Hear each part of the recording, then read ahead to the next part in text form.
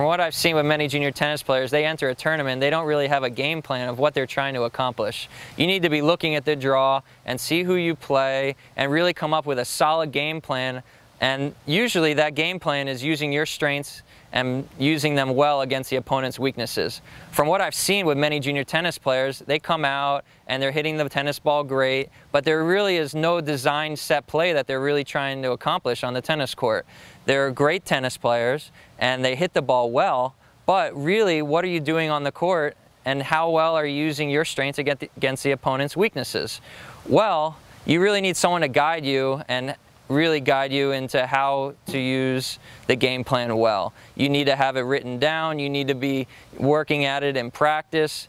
In practice, it's not just coming out and hitting tennis balls. There always needs to be a purpose of what you're doing in your practice time. So when you're practicing before the tournament, you need to be using all that practice time wisely. What does that mean? Well, using the practice time wisely is obviously developing great ways to be playing tennis and also using your strengths against your opponent's weaknesses.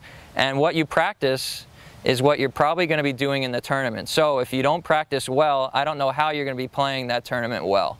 So use your practice time wisely and really have a very productive practice.